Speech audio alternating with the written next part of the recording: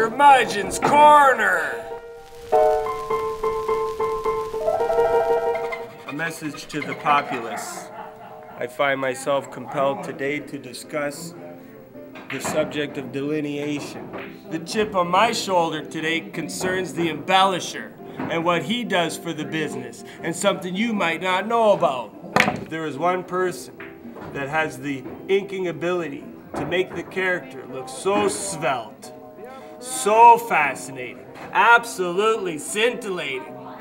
His name is Francisco Charmante. I mean, if you've seen the inks on Titano this guy provides, you could see every fiber of hair and hair follicle on the ape. It is my solemn duty to inform you that in 1982, at the young age of 38 years old, Frank Charmante met an untimely death. If you get a Francisco Charmante white paper Superman, you're in for it, fella, because that's the ride of your life.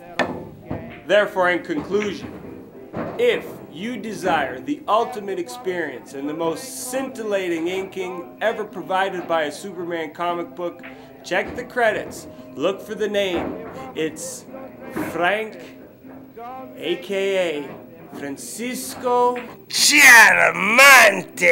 Don't drink that old corn liquor. Bet your bottom dollar she drinks that old canned heat.